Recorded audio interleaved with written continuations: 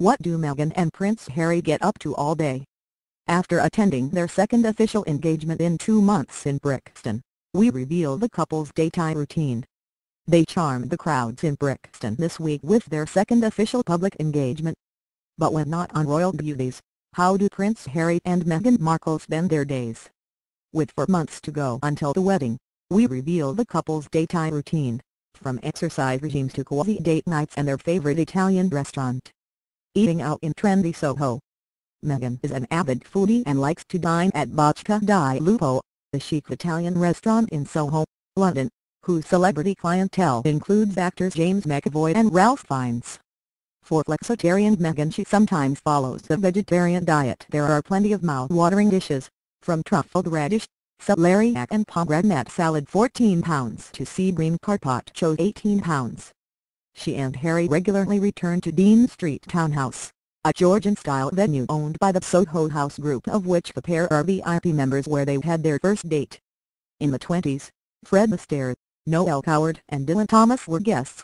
Today, cocktails, among them a Soho Night, made from gin, martini and bitters, cost £11 apiece. A few doors down is Soho House, where low-lit dining rooms, a private cinema and fireside snug offer a perfect retreat for the couple. They've also been seen at Little House, another private club in Mayfair, where Meghan brunches on £11 avocado and poached eggs, washed down with a £7.50 glow juice, containing ginger, lime and guava. They share plates, says a member approvingly. The lighting's low and they don't get bothered. Yoga and jogging. Both Meghan and Harry are fit and athletic, and like to start the day with exercise. While Harry heads off to the KX Health Club in Chelsea, the gym that costs £575 a month and whose members include actors Eddie Redmayne and Hugh Grant, Meghan prefers running 6-mile circuits around Kensington Gardens 2 or 3 times a week. Recently, she has confined her outings to Kensington Palace Green, where she is protected from sightseers by a newly planted screen of hedgerow. She's not thought to have a personal trainer and instead devotes her time to yoga, which she'd been practicing for several years. Her mother, Daria, worked as a yoga teacher. She's also a fan of workout DVDs, including Tracy Anderson's The Favorite of Gwyneth Paltrow and Kim Kardashian, and Pilot's Platinum, an American cardio and strength workout which she credits for her toned limbs and top abs. Meghan has promised pal Millie McIntosh, the Made in Chelsea star and Quality Street heiress, she'll attend one of her SBC Skinny Bitch Collective sessions, the most exclusive fitness class on the planet. Invitation only, the classes are full of supermodels and A-listers, involve high-intensity animalistic exercises and cost about £40 a session. Beauty rituals. As she prepares for life as a princess, Meghan has been taking time out to pamper herself and ensure she looks her best for every public appearance. Royal sources say her dewy complexion is down to Sarah Chapman, who owns the Skinny Side Clinic in Sloane Square, London, and counts actresses Naomi Watts, Uma Thurman and supermodel Gigi Hadid and Jordan Dunn among her devotees. Sarah, whose hands are reportedly insured for £1 million, is a skincare supremo whose treatments include the £220 lead-like therapy facial and 60-minute skin resurfacing therapy for £450. There is reportedly a 6-month waiting list for her services, but Meghan, who swears by Sarah's £149 stem cell collagen activator duo and £44 ultimate cleanse, seems to have skipped the queue. She counts on Cheryl Riley of Nails and Brows Boutique in Mayfair for fortnightly manicures and pedicures from £41 each, as well as the Audrey, the £48, 20-minute eyebrow shaping service, inspired by Audrey Hepburn, which promises to instantly lift the face. For more intensive treatments, Meghan visits Nicola Joss in Covent Garden, whose services include the £250 bespoke sculpting inner facial, a bizarre procedure that involves massaging the inside of the mouth and cheeks. She was seen at the salon before Pete Middleton's wedding last May. Cozy nights in. Removal vans have been spotted bringing Meghan's possessions to Nottingham Cottage, the quaint 2-bedroom home in the grounds of Kensington Palace, which she moved into last November. Harry has lived here since 2013, and Meghan is believed to have transformed not caught from bachelor pad to elegant marital home. Gone is Harry's messy living room and the hammock strung between 2 trees in the garden. Instead, Meghan has filled the interiors with soft cashmere throws, diptyque candles, white wooden furniture, vases of peonies and beach prints by Graham Allen, her favorite photographer. Having spent much of the past 18 months apart, she and Harry love nights in, cooking together. Sources say Harry likes fish pie and beef Wellington, while Meghan's tastes extend to spicy fish and Caribbean jerk chicken, and relaxing over a glass of 80-pound Italian Tignanello red wine. They regularly watch box sets on Netflix, and sources say they've recently enjoyed BBC shows Feud, Spiral and McMafia. A palace insider says they're spending as much time as they can on their own together, with lots of casual suppers and TV. Supper with pals. Twice a week, the sociable pair can be found at friends' houses in West London, catching up over dinner. Pals include Hugh Thankutson and his wife Rose Astor, Tom and Lara Inskip, whose Jamaican wedding they attended last year, and Mark Dyer, often dubbed Harry's mentor, whose Texan wife Amanda Klein is said to have particularly taken to Meghan, and in whose Footland gastropub, the Sands End, the pair enjoyed secret dates. Meghan is building her own network of glamorous, well-connected British women. She enjoys Sunday lunches with Tanya Bird, a 28-year-old beauty blogger and YouTube star, whom she met at Wimbledon last year, and bike rides with Millie McIntosh, also 28. Other new friends include blonde socialite and stylist Olivia Buckingham, PR guru Violet Von Westenholtz, rumored to have introduced Meghan to her prince, and Vanessa Zurab, the self-titled Queen of Soho and group membership director of Soho House, with whom Meghan has a matching friendship bracelet. Who's on the list? Unlike William's wedding, which was a semi-state affair, Harry and Meghan want to have complete control of the guest list, which is one reason they chose the comparatively small St. George's Chapel, Windsor. Below stairs staff say Frogmore House in Windsor Great Park is emerging as a possible location for the reception. Frogmore is a favorite of Prince Philip, who often holds Christmas parties there. Queen of shopping. Meghan has taken to shopping on the upmarket King's Road in Chelsea.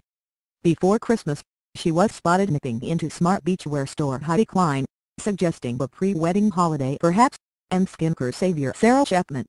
This month, she'd been seen in Lululemon, a Canadian sportswear shop that sells 88-pound leggings and 48-pound yoga mats, and outside Royal Warrant Holder and Grocer Partridges, which stocks a range of U.S.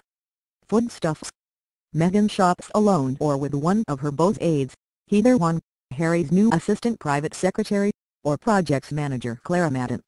And when she's not on the King's Road, there are plenty of options on the couple's doorstep. Whole Foods, the U.S. grocer and organic food shop, is their weekly supermarket of choice. They've also been seen popping into the basement food hall of nearby M&S, while Meghan replenishes the peonies around the house from Kensington Flower Corner, an independent florist with a stall on the corner of the High Street. Getting round town. One way to keep the paparazzi at bay is an ever-changing fleet of cars. One day it's Harry's sporty Audi R6, the next the people carrier with blacked-out windows. Meghan has been seen behind the wheel of a blue VW Golf and has been driven in a Polo. And sometimes they'll grab a taxi. The posh blow-dry. Meghan has struck up an unlikely friendship with Spice Girl turned fashion designer Victoria Beckham, whose 500-pound cashmere jumper she chose for her engagement shoot last month. The pair were reported to have met last summer and have stayed in regular contact via texts, with Victoria, 43, providing Meghan with a list of exclusive salons to visit for hair, makeup and beauty treatments in the UK. On previous trips, Meghan had her hair blow-dried at Charles Worthington in Covent Garden, but is now thought to have moved to her chaise in Knightsbridge. Weekend retreats. The couple prefer quiet relaxation to wild weekends, and tend to retreat to the countryside on a Friday night, often the Cotswolds. They've visited Soho Farmhouse, the rural outpost of the Members Club, at least twice together, and in October 2016 Meghan enjoyed a solo trip to the swanky sanctuary, where she stayed in a £258-night cabin set amid 100 acres of peaceful countryside. They regularly visit Highgrove, Prince Charles's Gloucestershire estate, where Meghan is said to have bonded well with Camilla, and Amenger Hall, where they stayed with William and Kate at Christmas. Sources say they're also planning the weekend to Crickhowell in South Wales, where Tiggy Leg Bork, Harry's former nanny, has a picturesque B&B. The weekends also serve as useful scouting sessions. Palace insiders say Meghan and Harry are searching for a home outside London, probably in the Cotswolds. Royals, however, rarely buy their own homes. The Queen provided an anchor hall for William and Kate, and Charles's Duchy of Cornwall estate owns several properties he could make available to his son. Dog lives in luxury. Dog lover Meghan was deeply disappointed to learn that she had to leave Bogart, a Labrador Shepherd mix and one of her beloved rescue dogs, behind in Canada, as he was too old to make the trip to Britain. He's now being looked after by some of her friends. Her beagle, Guy, however, Meghan's second dog, was flown over in November and has settled in well at Nottingham Cottage. On weekends when they're in London, the pair can be seen taking Guy, who has his own Union flag coat and only eats organic food, for walks in the palace grounds. Then they fancy a change of scenery. There's also Battersea Park, where they were spotted buying a £65 Christmas tree and given free mistletoe in December. According to reports, Guy broke 2 legs last month, but is now said to be on the mend and eager for what he's to resume. Market for Prince. On her now deleted Instagram account, Meghan posted photos of trips to Portobello Road in West London, where she loves the bohemian atmosphere and quirky items for sale. She's believed to have dragged Harry to browse antiques and vintage crockery at the Saturday market a few times. Her house in Toronto had an antique French mirror and a battered suitcase reinvented as a coffee table, a shabby chic theme she is said to be replicating at Nottingham Cottage. It seems antique hunting is in Meghan's blood. Her maternal grandfather, Alvin, was an antiques dealer in LA and passed his love of collectibles on to his granddaughter. Sneaky film nights.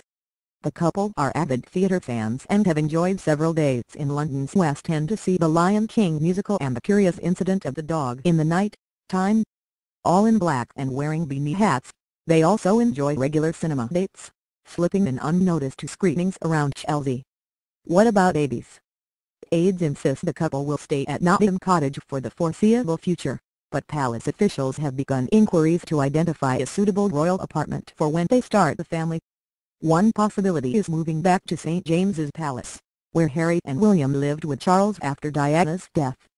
Another includes the swanky home at Kensington Palace, currently occupied by the Duke and Duchess of Gloucester, once they retire from royal duties.